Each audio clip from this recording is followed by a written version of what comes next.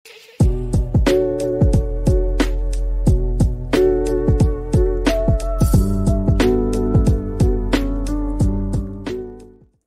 right, welcome. It's Alex right here, and today I have here with me the Jada Toy Street Fighter 2 the final challengers Cammy, and this one arrived today, just today in the mail.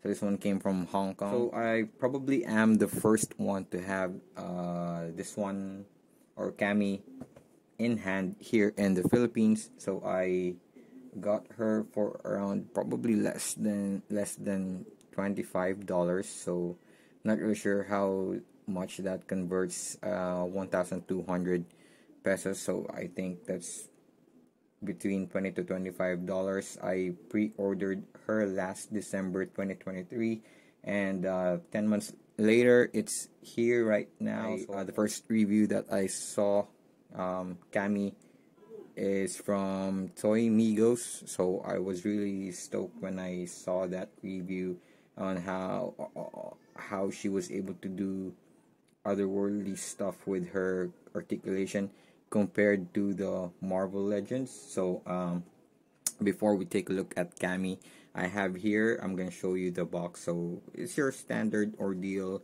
Jada Toys packaging. If you have the previous ones like Ryu, Ken, Chun-Li, Fei Long, and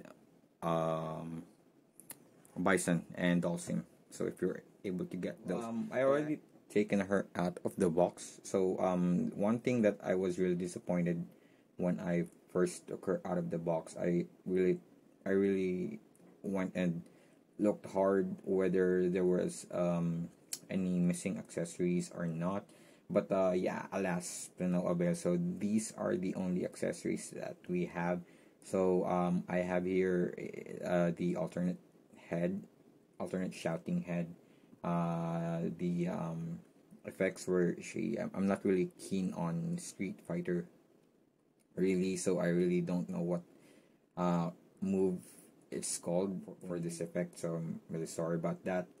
And then we have here a two open palm hands, then Cammy right here. So the one thing that I was disappointed about is Jada Toys skimmed us out on the flight stand that we previously have.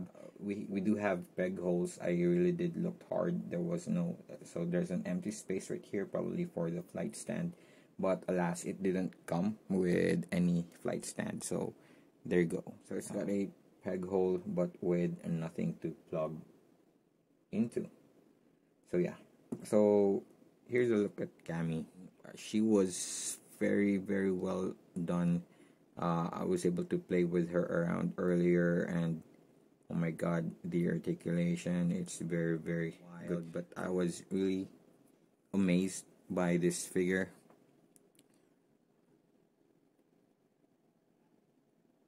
So yeah, here she is. And then okay, so let's go ahead with the articulation. So yeah, her head is able to move. Her neck also have an articulation down there. So she's got the cut right here, but I wasn't really able to. I mean, or probably it's got much better range moving backwards, but not forwards. But a diaphragm cut right here below. So she's able to lean forward and back like that. And then her arms, both of the arms can rotate and raise at the side. She's got, of course, a bicep swivel, double jointed pinless elbows, wrist articulation, able to rotate, and then she can split. She's able to do the splits and then kick forward, kick back really far, upper thigh cut, double jointed pinless elbows, knees, and then we've got a boot cut right here. Then she's able to move her ankle backwards and forwards, and is able to pivot. So yeah, so I was really amazed with the articulation compared to what we have with Marvel Legends, and I am an avid collector of Marvel Legends, but this Jada toys really did outdone themselves right in the articulation department.